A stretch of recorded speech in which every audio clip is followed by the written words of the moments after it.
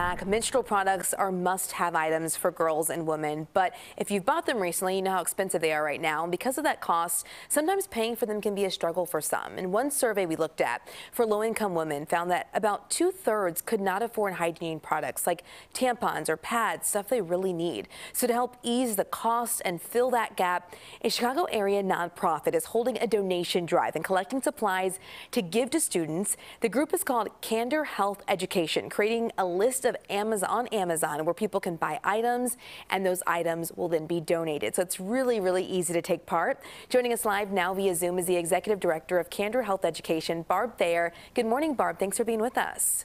Good morning. Thank you for having me.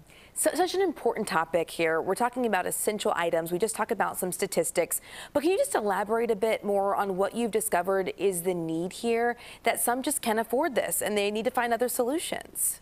Yeah, absolutely. Like you said, 2/3 of low-income women in the past year had some trouble purchasing menstrual supplies, finding the funds to do that. And then they often have to choose between food or the menstrual supplies. So if you think about a low-income family with maybe two menstruating young people and a mother, it can be over $300 a year per person. So it's a huge portion of their income that they have to decide how to spend. And oftentimes they have to get very creative, to find other ways because they don't have the menstrual supplies.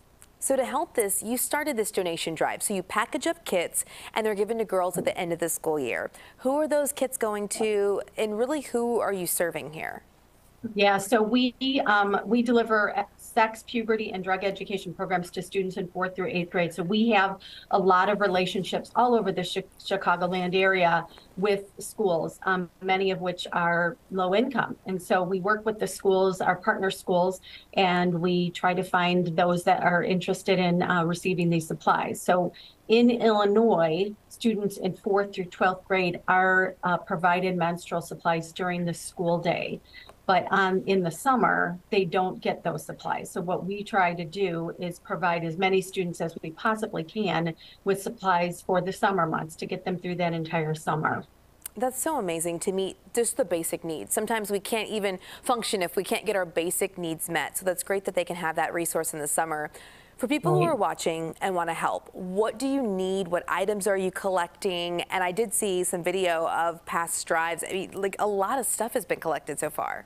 A lot of stuff has been collected. Yeah, last year we served about 450 students, and this year we're hoping to serve about 1,000. So we do have our wish list online. We alter that based on what we've collected thus far. Right now, what we're really looking for are just regular menstrual pads.